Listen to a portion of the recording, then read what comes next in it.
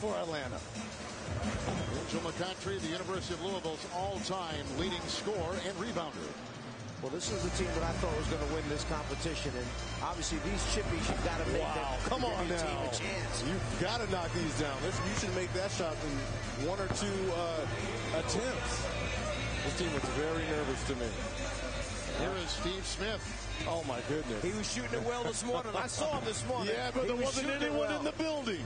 It's a lot different when the lights are on and people are sitting in the seats. He's going to make this next one. Yeah, I hope you're right. Come on, Smitty. Or the next one. He's 0-6. He led the NBA in the 2001-02 season with San Antonio, 47% from 3. Yeah, this team looks very nervous to me. But all it takes is one shot from half court, and this would be a pretty good time if someone can get it down quick. And Joe Johnson just about knocked it in. He's making his 4th All-Star Game appearance. Every time we do this event, it's usually the WNBA player that knocks down this half-court shot. Ooh. Right on line. Joe Johnson is right on line. He's just been short by an inch or 2. Coach, it doesn't matter if it's right on line. It's still got to go in.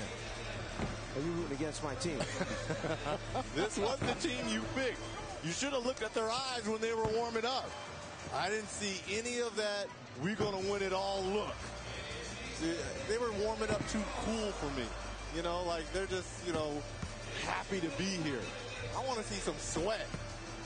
I want to see, some jabs there. Hey, Steve Smith. Hey. There you go.